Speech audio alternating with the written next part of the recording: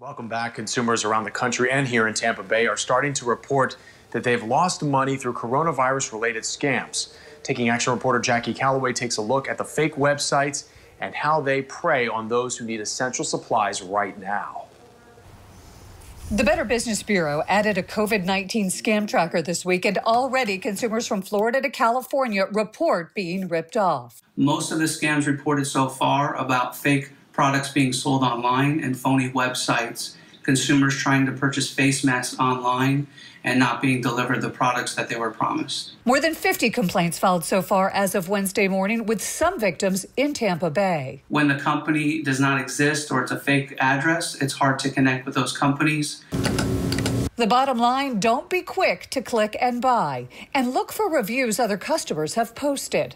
Jackie Calloway taking action for you.